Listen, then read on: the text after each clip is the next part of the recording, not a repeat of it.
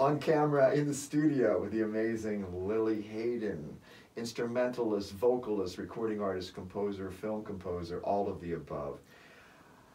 Lili, you obviously came to music pretty earlier in your journey, but if you didn't do music, what would have been an alternative path of your life? Well, let me just speak to the early on musical.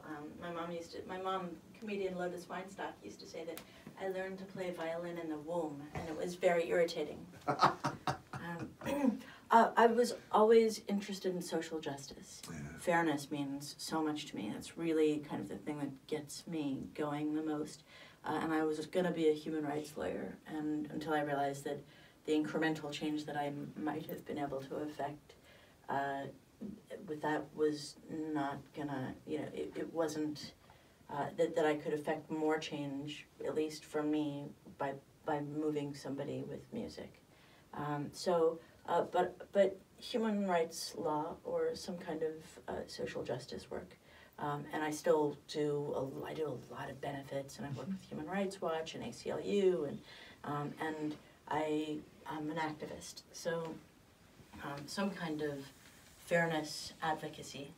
Great. And you've played with so many incredible artists, and you've done film scores, as you mentioned in the interview. You work with Robert Plant, Jimmy Page, Parliament Funkadelic, all these incredible, iconic artists. Is there a dream collaboration? Is there somebody that you have never played with whom you would like to play? People have asked me that a lot over the years, and my answer was always Prince. So I'm kind of sad that, well, obviously what a great loss. But when you ask me that, it makes me a little bit sad because that's somebody that I haven't moved on yet.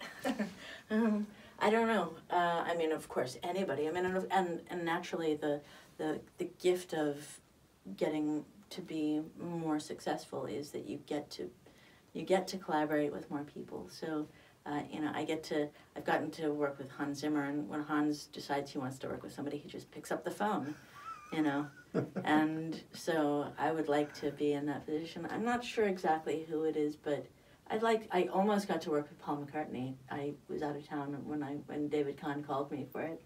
That would be fun. That would be fun. I could do that. That would be fun. Cool. Well, Lili Haydn, so interesting to get to talk to you, and I really appreciate the fact that you could talk about the different areas of what you do. And I think your path is a very fascinating one, and you've got a lot of things to do in your future. So thank you. Thank you for being our guest on. Can I just go back to your last question? Well, yeah. Collaborators. Sure. Now that I'm a film composer, there's a lot of filmmakers that I'd really like to work with. Tell. Well, I'd love to work with Jim Jarmusch, and I'd love to work with Mira Nair, and of course, naturally, some of the great, epic composers. But and I'd love to work with John Williams, but I'm really eager. It's such a wonderful wide world of exploration and experimentation in film, and it's really fun.